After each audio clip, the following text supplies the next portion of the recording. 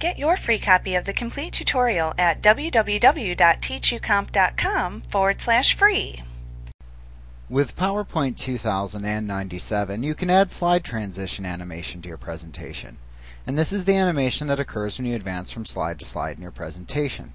In PowerPoint, you have many options for slide animation, or transition effects as they're called. Basically, you have control over what animation will occur when you advance to the slide during a presentation. By default, PowerPoint doesn't add any effects to the slide when it's created unless it was created through the Auto Content Wizard.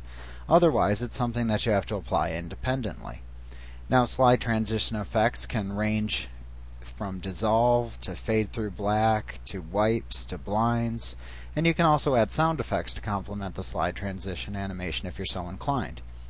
Now, to first add the slide transition, you would select the slide to which you'd like to add the transition. Or you can apply slide transition animation to all your slides. But once you'd selected either the single slide or any slide if you were going to apply it to all slides, you'd then choose Slideshow from the menu bar and Slide Transition, which launches the Slide Transition dialog box. Here you'd pick your transition effect, which you can see in the effect above, its timing,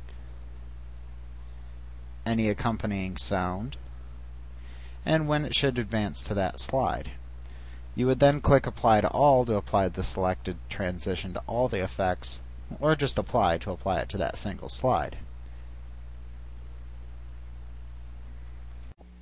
Like what you see? Pick up your free copy of the complete tutorial at www.teachucomp.com/free.